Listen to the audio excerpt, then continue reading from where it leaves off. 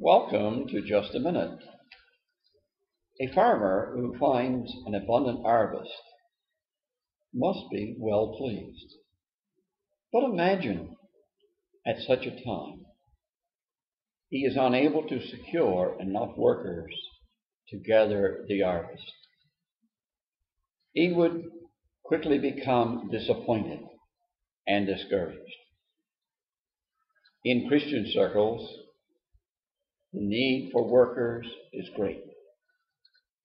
Today, it's probably greater than ever before. But even in the time of Jesus, it's recorded in Luke chapter 10 and verse 2.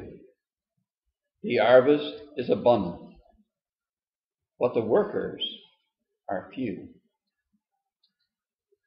May God bless you today, and may you just consider, is there a work in the kingdom of God that you can do?